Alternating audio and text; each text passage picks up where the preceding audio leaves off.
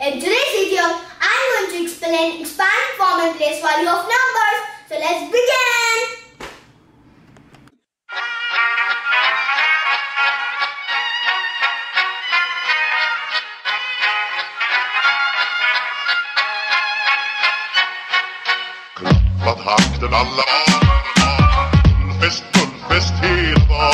Our model is ready.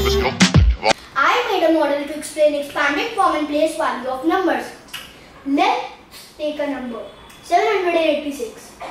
7 is at hundreds place, 8 is at tens place, 6 is at ones place. The expanded form of 786 is 700 plus 80 plus 6. Let's take another example. 420. The place value of 4 is 400 because it's at hundreds place. The place value of 2 is 20 because it's at tens place. The place value of 0 is 0 because it's at ones place. I hope it's clear to you now. Thank you. Have a nice day. If you like the video, don't forget to like, share and subscribe to my